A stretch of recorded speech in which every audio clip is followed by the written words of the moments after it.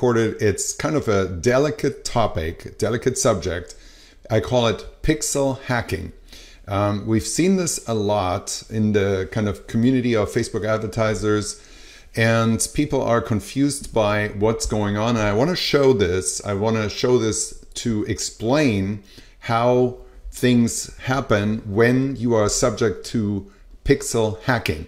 What I mean by that is when on your stats in your Facebook ads, you all of a sudden see events show up where purchases are attributed to your ads that actually don't happen. And then you dig into your pixel data and you discover that there are purchase events that are fired on product pages or on a page, anywhere from where it shouldn't normally fire purchase events.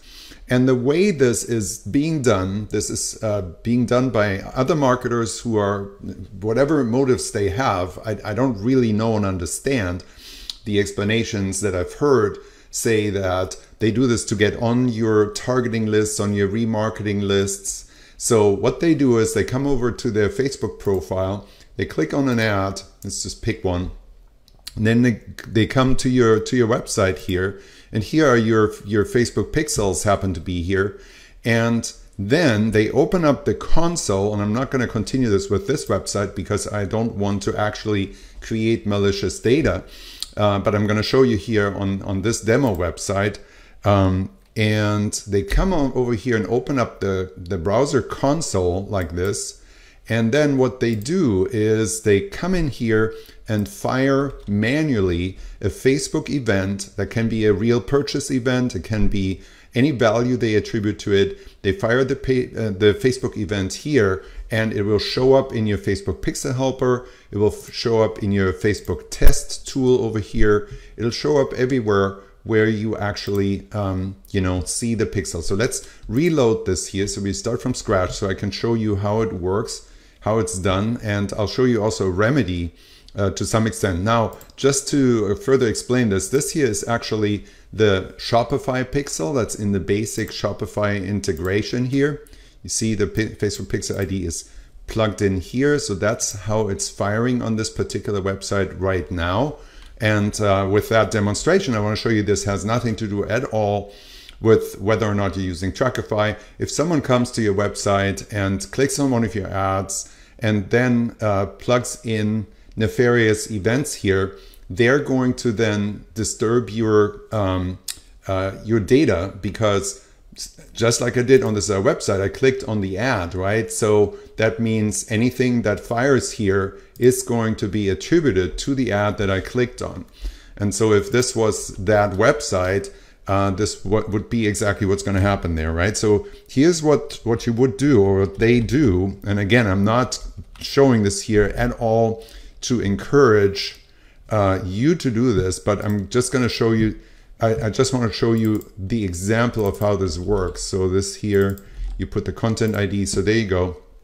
That way it's even attributed to this product, and you get on the specific retargeting list that would be subject to this particular product, right? So what I'm doing here is I'm firing a fake purchase event into this pixel right there. So before I trigger it, before I let go of it, let's double check and make sure that we are actually seeing the events also in the Facebook test tool inside the events manager. If you're not familiar with that, you should look into this, because it's a great tool to see and really see which Facebook events, which pixel events are actually coming into Facebook, and not just seeing them getting fired in the Facebook Pixel helper over here, but over here in the test tool, you can see which events are actually coming into Facebook like that. So here's my fake purchase. It's a custom event. It's not going to actually create an actual standard purchase event. But if I just change this up here and make it a real purchase event, it would make no difference from what it does here. So number one, I trigger it, and here's my fake purchase event, ta-da, and here's all the data. And now when we go back to Facebook, to the test tool, we see it here as well. And it's a wonderful event. It even matches the to one or more of the catalogs that are set up with this pixel. and it's a custom event, and you can see everything is fine here. There's nobody is going to be for the wiser as to knowing that this is not a real purchase event. Now, in this particular case, I fired it on the product page, so that should be a reason to be suspicious here. And so that would be one way to kind of see that these purchase events are actually fake. Now, this tool here in particular, the test events tool in Facebook, only shows the events that are attributed to you, the logged in user, as you are in this tool here, right? So that's why only this event is showing here. But you can also go and dig a little deeper and go into the Facebook Analytics. If you click that button here on the left of the Events Manager, it takes you right into that same pixel and shows you all the analytics tools. And right here in the activity, there's a tool called Event Debugging. So the Event Debugger here lets you look at all the events that come in here. And you can see here, this is the fake purchase that shows up here as well. Now, what's the difference between the Event Debugger and the test tool? The difference is that the test tool shows only your events that are triggered by your user on the websites over here, whereas the Event Debugger shows you the events from everybody. So you can even, single out specific purchases. So this is just a test pixel, right? So there are no recent actual purchase events here, but then you can see the fake purchase event here. And let's just fire a real purchase event because it really doesn't matter for this pixel. And I'm going to show you also how this can really be abused to create fairly massive, I mean, it's all relative, right? But so this here is now going to fire an actual real purchase event, right? Bam, here it is. That's my real purchase event. It shows up over here in the test tool. Here it is. And this event will now show up in, well, it shows up here anyway, but it will show up as the filter when I filter this here for real purchase. This can sometimes take a moment here to actually get in there, but it'll show up eventually.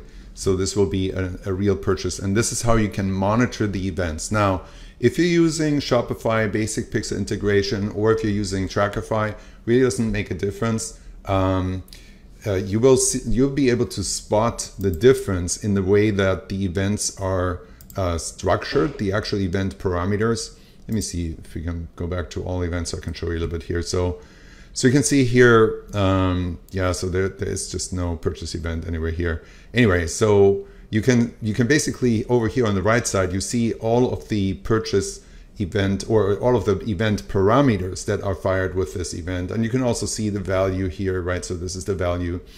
And with these parameters, you'll be able to spot purchase events that are not real purchase events. And of course, they're not going to be called fake, right? So they're going to show up here as real purchase events. They might have a value that doesn't match any of your products. We've seen a lot of events that are fired manually that are set to $99 US dollar as a specific value.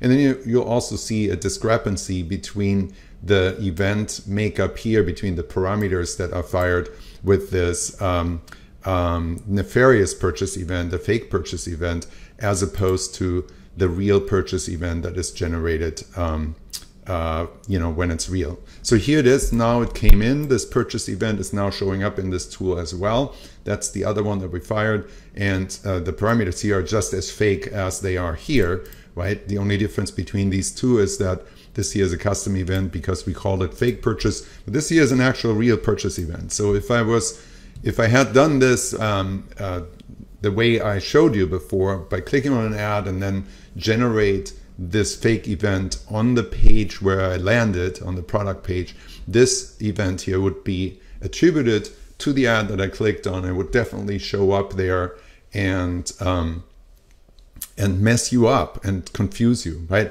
So now, what's a remedy?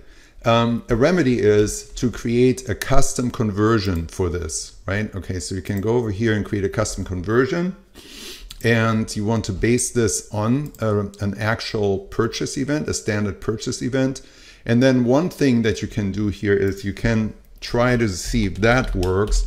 You can just narrow this down for the URL where the purchase event fired to contain thank you, like this with an underscore, right? Because the actual Shopify thank you page contains this piece in the URL. So this here would filter out any purchase events that do not come from a URL that contains this. And so with that, this fake purchase event here that we had, this shows, let's see, current URL. This here shows, this is a little bit hard to show because it's cut off, but if you triple click on this, you can see here, if I hover, it's kind of small, but you triple click on this, it actually highlights the whole thing. Then you can copy it and paste it into a notepad or somewhere where you can actually see the whole path. But you can see even here when you just hover, it says collections all products. So this URL does not contain thank you. And so this particular custom conversion filter would eliminate any purchase events that don't come from a thank you page. If you have a little bit more complicated setup, you can also use a filter that is based on an event parameter. Now for this, you should use Trackify for this, but if you do use Trackify, you can use this filter right here and just narrow the purchase events down to any purchase events that contain Trackify in the content name, right? This would also narrow down all purchase events to only legitimate purchase events. If you're using, an upsell funnel app like OCU or Cartoke or Intercart, where thank you is not necessarily part of the URL where the legitimate purchase events fire, then this would be another way to narrow this down as well. So I just wanted to record this video to inform you, not to encourage you to do this yourself. I think it's quite useless actually, and just kind of causes confusion. Now, while this is actually, now that I have this fired once, I can fire 30 more purchase events in 3 seconds by just doing this, and you can see it's just going to be a bunch of purchase events that are fired there. So there's some easy way to do some damage, but in the overall big scheme, hopefully the events that are fired manually like this will always be much fewer than the events that you're generating in your sales. And so statistically speaking, hopefully it doesn't matter too much and it doesn't mess you up too much. But again, there's an easy way to create the custom conversion for it. And then, so what do you do with the custom conversion once you have it? Well, you bring them into the events column, the report column in your Ads Manager report. And you can do that real easy. There's another video that I've recorded the other day that shows that in detail. And so that's what you can do. And you can also actually use it in your ad sets to optimize for that custom conversion. If you're concerned that these events are actually messing with your Facebook optimization, then just create a custom conversion that narrows down only the legitimate purchase events, and then put that into your ad sets and select it instead of the standard purchase event. All right, so I hope this helps. This is Thomas Barker. Let me know, let me know your comments and suggestions about this. Like I said, I'm not happy about this practice, and I don't want to encourage anyone to do it. I don't see that there is much upside to doing this on a website that you don't own. Not on a website that you own either, but just let me know, leave a comment letting me know what you think, and have a little bit of a discussion here and see if anyone comes up with a better idea to find a remedy against this. This is Thomas Bartke signing off. Thanks a lot for watching.